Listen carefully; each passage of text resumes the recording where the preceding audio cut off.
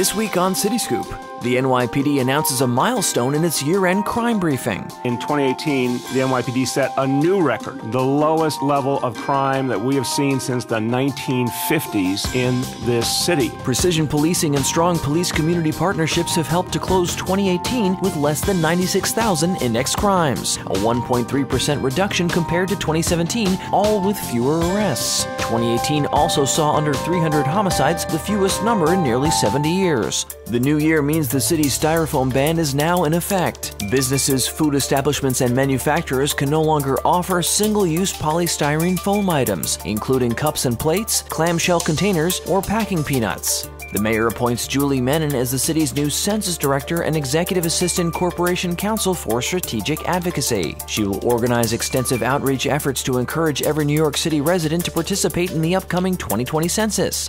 That's it for this week's City Scoop.